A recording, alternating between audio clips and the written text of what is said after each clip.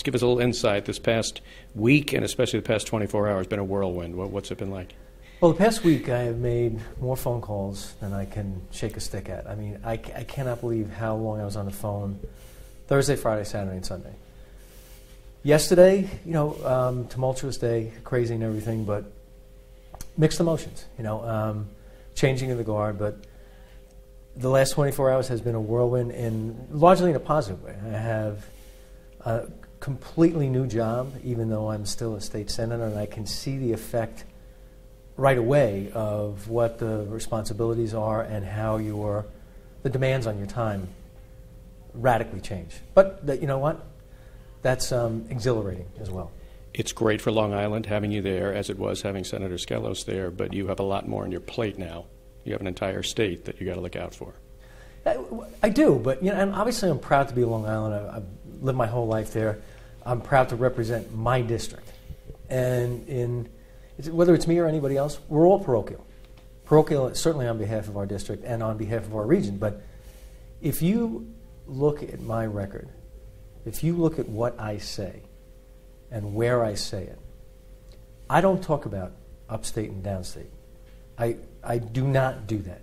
The needs in Western New York and in the Southern Tier and in the North Country, people want good jobs. They want a great education for their kids. They want a break on their property taxes. So it doesn't really matter. I'll take a good example. Kathy Young represents some of the poorest counties in the country. And we have colleagues who have home values of, say, $100,000 or under, and yet their property taxes can be $6,000 or $7,000. On Long Island, if you're paying $10,000 or $12,000, oftentimes your house is worth like $400,000. So the needs of Long Island are acute. We do have higher employment, but that doesn't mean we don't have our needs and desires. But I will do everything conceivable to dispel this continued game of upstate and downstate. And when you talk about downstate, you're throwing in New York City, is it Westchester and Rockland and Orange? I am a state senator from the great state of New York, the Empire State. You have a couple thorny issues to deal with right away. Education, Common Core is the number one thing on a lot of people's minds. You were the education chair. In the next 4-6 weeks for the rest of session, do you see some changes? I do. And our members, after having come back from what was referred to as our break, they had a lot of feedback from their constituents. And whether it's on opt-out or the tests or the amount of testing, we took steps last year that I believe were helpful. We took steps this year that I believe are helpful. But, when we did it, our members came back and said, good, but we have to make some improvements. Simple one. Public comment period on whatever the proposed changes may be. We now have legislation that will say, extend it out another 45 days. Do it in full conformance with existing law. And by the way, this public comment period is longer than any other public comment period because they are accepting comments before the regulations even come out. I've spoken with the department. They had thousands of comments already in hand, even though it just started 2 weeks ago, maybe 3. Let's talk about ethics. You're in the position you're in because the previous leader was arrested, your counterpart in the assembly, exact same boat. How do you both not get together right now and say, let's come up with the toughest ethics bill in the country and restore the people's faith in this government? And I know you did pass something, but some good government groups say it's window dressing, for lack of a better phrase. I don't think it's window dressing. I'll take what the governor said. Now I'm going to go back a couple of years because we made what was considered transformative changes then. And you had the initiation of JCOPE and a lot of changes in what was existing law. More disclosure then. More disclosure now.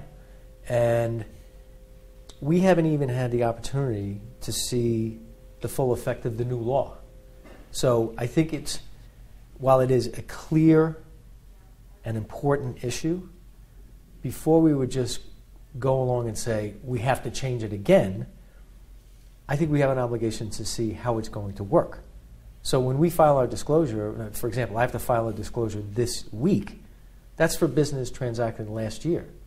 The new law is a year out. So I think we have to be cautious, be vigilant, but be cautious at the same time. How often have you spoken with Governor Cuomo since your selection as Majority Leader?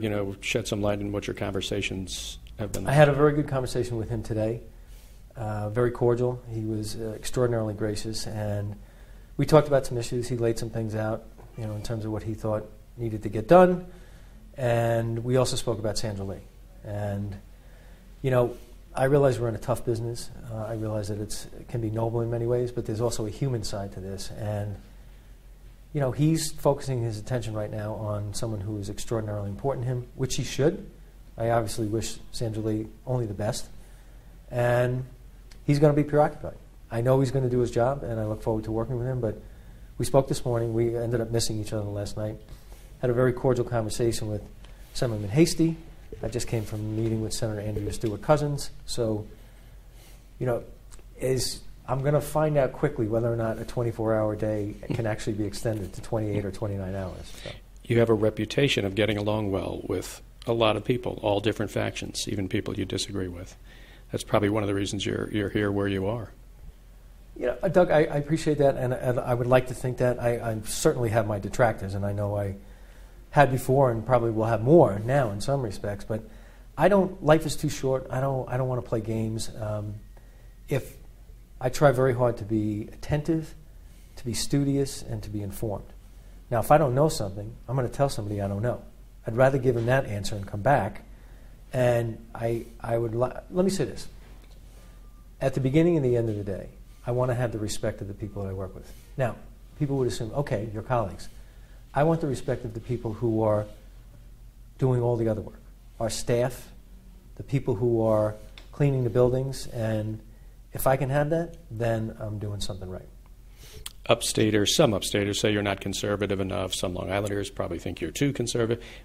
How do you describe John Flanagan politically? I do believe I am conservative. I'm fiscally conservative, and I have said this at least 1,000 times during my career. I believe the government has an obligation to provide resources and effective programs for the people of the state of New York. I also believe that the public is a lot smarter about how to spend their own money than their government is. And whether it's Monday or Friday, I don't care where you live, I want to make sure that you have money in your pocket. We obviously need to ask people for resources to run the government, but beyond that, we have to be extraordinarily judicious. And I believe I'm conservative. I'm sure there will be people, and I know there are people saying I'm not conservative enough, and then there are those who say I'm too conservative. So the one thing I can say is I'm John Flanagan. And people will make that determination of who they think I am on their own. So those restaurant owners who are struggling, the deli owners, the shopkeepers, the homeowners on Long Island, Buffalo, all over, what is your message and your pledge to them in terms of what you're going to try to accomplish? I want them to feel that people are listening, that we're acting on their behalf. And let's talk about the deli owner, right? Now, in the state of New York, direct impact, yeah, probably to some degree, health department, things of that nature. I also think we have to work closely with counties, towns, villages, cities, small or otherwise, because what I hear from those people is they're getting beaten to death by regulations, fines, fees. It's death by 1,000 cuts. So we have to be very judicious in terms of how we approach those things. And some of it rests at the state level. I want them to feel that they have an ally in our conference, not John Flanagan, but in our conference in terms of what we advance on their behalf. And the most important thing that we need to do in order to effectuate that is we have to listen to what they have to say.